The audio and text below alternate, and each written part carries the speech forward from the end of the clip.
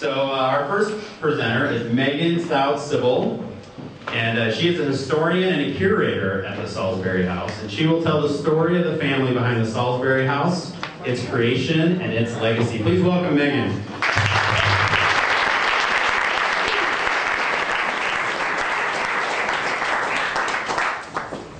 Hey everyone, it's great to have such an amazing crowd out here at Salisbury House tonight. Before I get started, I just wanted to welcome everyone here on behalf of the staff at Salisbury House. Thank PKN for letting us host this amazing event. And if you're not familiar with us or what we do, we've got quite a few flyers floating around. We've got some great programming coming up in October and November, so please do take a look at that. Salisburyhouse.org is also a great place to go to find out more details. So tonight, I'm going to start us off with the story of Salisbury House, give you a sense of who built Salisbury House, when and why, and really kind of try to walk us through the story of this amazing structure. So what you're looking at now is Salisbury House around 1928. Ground is broken here on Tonawanda Drive in 1923, and we have this little guy here to thank for it. This is Carl Weeks. He's born in 1876 in Lynn County, Iowa, so he's an Iowa boy. I think we can all be glad that little boys' hairstyles and clothing styles have changed since the 1870s, but he is the man who has eventually the inspiration for what becomes Salisbury House. He makes his money through cosmetics. He has a pharmaceutical background.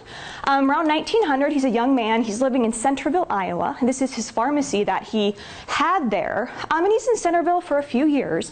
Eventually, though, he comes back to Des Moines and starts doing pharmaceuticals and cosmetics with his brothers. It's also in Des Moines in the early 20th century, in 1907, that he marries his wife, Edith Van Slyke. Carl marries up. Edith comes from a sort of higher class background than Carl, and they court and marry in 1907. Very soon thereafter, start to have a family. They go on to have 4 boys. This is Edith with their first 3 sons around 1913, 1914. They eventually have 4. The last son isn't born until 1918. But this is the family mid-19-teens. It's also at this same period of time that Carl incorporates Armand Cosmetics, and this is what becomes literally his $1 million idea.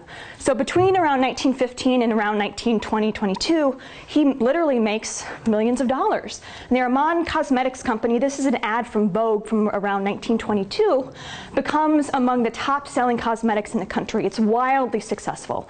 And it's with those funds that the family, pictured here in 1921, starts to think about moving to a new home. Carl liked to tell the story that Edith threatened to divorce him if they didn't either move to a bigger house or build a bigger house. You can imagine with 4 growing boys that perhaps her complaint was well justified. This is where they originally lived, here in Des Moines. This is at 39th rather, and Forest, so very near Drake. Just a little bungalow. It's actually still there. So, you know, Edith, in complaining to Carl, certainly was justified, I think, in doing so.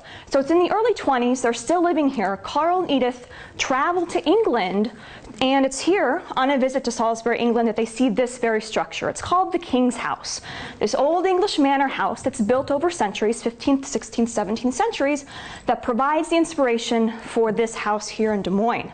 So they visit England in the early 20s, see the King's House, and in 1923 break ground here on top of the hill off Tonawanda Drive. So this is Salisbury House being built. This picture was taken around 1925. You can see if you came in from the south, this is the south entrance. The room that we're in now is barely constructed at this point, and it's a project that takes about 5 years to complete. When it is completed in 1928, again, a view from the south looking north, you can see what an impressive structure it is. If you got here after dark tonight, it's worth coming back in the daytime to get a good look. So here today, right, we're in what we think of as a historic house museum, but of course it started life as a family's residence. These 4 boys are running around and doing all kinds of crazy stuff. When you enter tonight through the Great Hall, this is where Carl and Edith would have greeted their guests when the family lived here. This is where we see things that we typically talk about on our tours. The ceiling, the balcony, the fireplace. These are all actually salvaged pieces from 16th century English structures. Carl and Edith are salvaging before HGTV starts doing it in the 21st century. This is the library. Again, come back, take a guided tour. You'll be able to see that then. Carl loved collecting books, and his books and rare documents collection, which we still have the bulk of, is incredible. We have some really amazing pieces. One of my favorites is what you're looking at now. This is one of our 3 Abraham Lincoln documents. This is a friend essentially writing to Lincoln asking for his autograph. June 28, 1860. Lincoln's not even president yet at this point. He's just the Republican nominee. But it's a great piece and really illustrates how incredible of a collection we have. Another one of my favorites, one of our several first edition Ernest Hemingways, Green Hills of Africa from 1935, is actually inscribed by Hemingway to Carl. To Carl Weeks, instead of a drink at Peña's with very best wishes. Peña's was actually Hemingway's favorite bar in Key West. We're not sure the connection there between Weeks and Hemingway, but there is one.